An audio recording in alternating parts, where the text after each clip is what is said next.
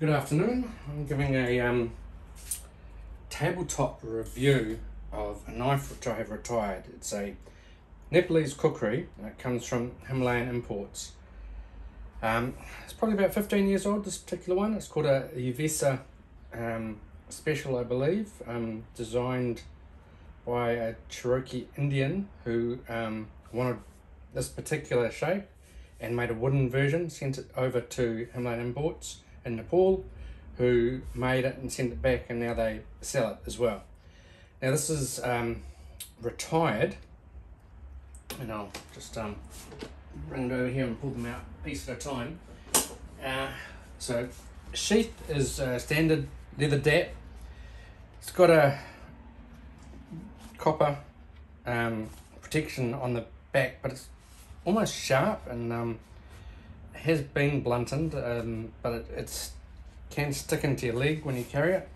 It's got frog which comes on and off, and 3 holes because it's got 3 tools which go with it, as long as the 4th, which is the hole for the actual kukri itself. So it comes with 2 little knives which are recurved. Now the blades look a little bit funny because I have coated them in something called Renaissance wax, which is a museum grade wax to try and stop them from rusting now that I've retired them. They are sharp. 5160. These are full tang Indian rosewood with a little bit of horn or bone inlay on a yin yang pattern, and sort of a diamond with a dot in the center. So that's a bone inlay, wooden handles, full tang construction. Little knives. The particular set is designed for butchering deer, so these are thought to be skinning knives, or one skinning and one caping maybe, or even these though they're pretty thick and solid. And the handle itself, you're looking at a good 6mm, so almost a 1/4 inch steel there. They do taper distally, but very solid. They're not going to break on you. 5160. Good knives.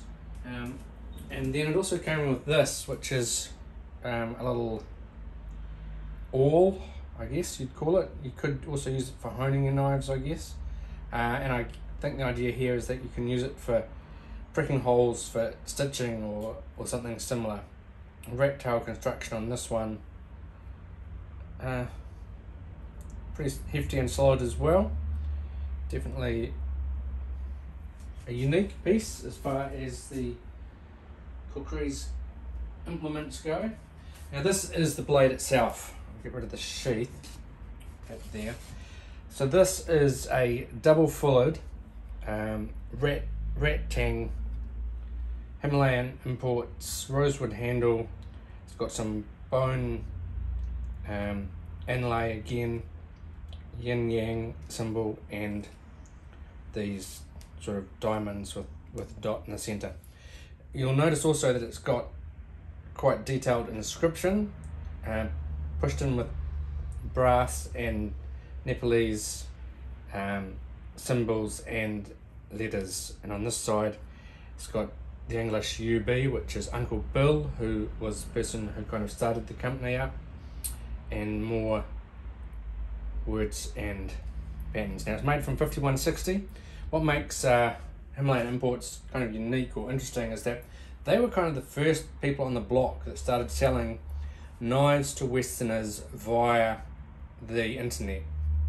So I believe they have a shop where they make them, they take orders and they ship them directly to the States, where there's a distributor there who receives them and passes them on. Now, what also makes them kind of unique is that they're superbly strong. due to the massive amount of metal that's in there. So these blades here are a full centimetre thick. They're hand forged, of course, and that's 11 there. So yeah, these are really heavy, really solid blades. Now the tempering is water tempering, and you've heard me talk about that I'm not a massive fan. I'm not. These won't break on you though. These are so big and so heavy. They're basically an axe. Okay, they're not gonna fall apart. They will do a lot of damage. This one, but in particular, I was clearing some brush with it once and found that there were cinder blocks in there. I found that due to the fact that there was a loud cracking noise when I hit it, and the cinder block burst into small pieces. There was a very slight, you can see it just there, amount of denting, which I sharpened out, but still very slight marks from it. So the overall length of the blade on this one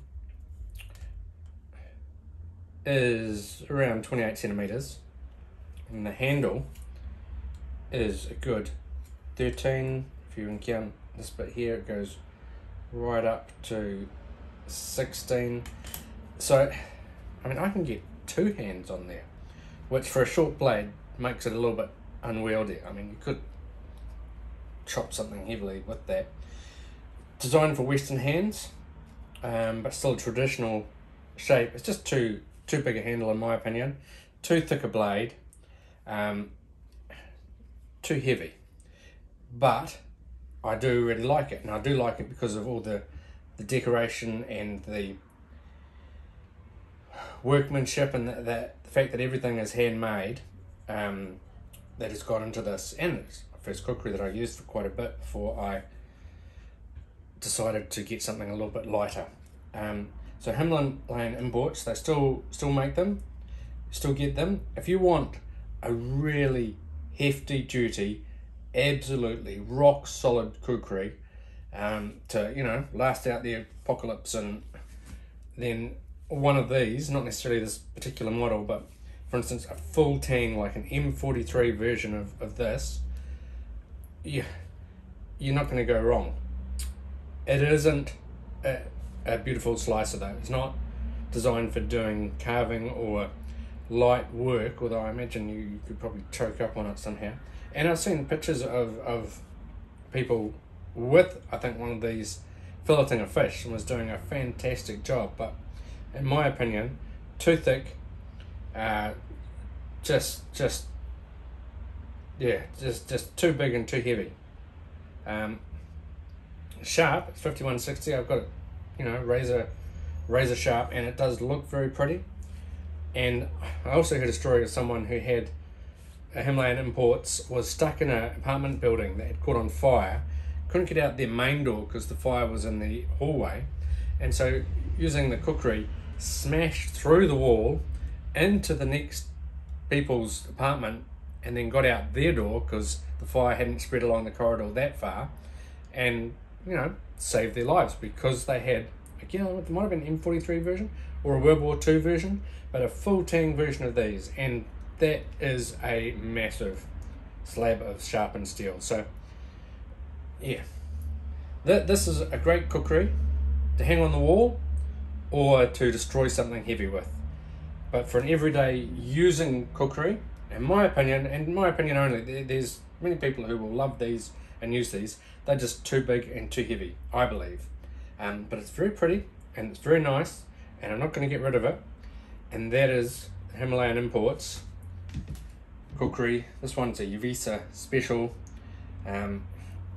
beast of a double-fullered kukri.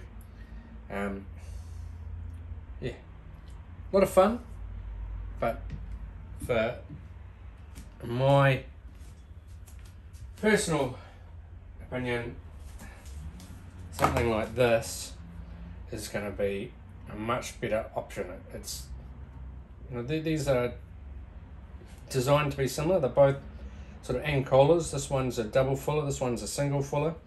This one has got a handle which is smaller, still big enough, comfortable. It's not ridiculously thick. Just as an opinion, it's you know, about 6 or 7 mil thick.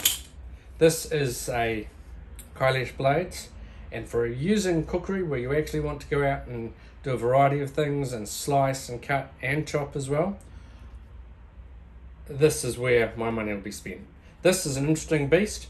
Glad I got it, but there's a reason that it's being retired. And I'm not getting rid of it. It's just I don't use it. It's just too big and too heavy. Okay. Himilayan Imports. I'm not knocking the blades. I think they're great. I think they're Nepalese. I think they do a fantastic job. Just for me personally, they're too big. And I used it a fair bit. I now use other varieties. So if you want Himilayan Imports, get one. They're authentic. They're excellent. They're solid. It's never going to break on you. Just be aware that there's a lot of steel there, and when you're cutting right through something, that does start to wedge up, and I've found that it axes things apart, it smashes them apart, or it stops, it just gets stuck in the wood. The heft of it will limb things easily, but for me it's now just a wall hanger. Yeah. Anyway, have a great day, guys. Oh, like, subscribe, all that good stuff. Thumbs up. Cheers. Thank you.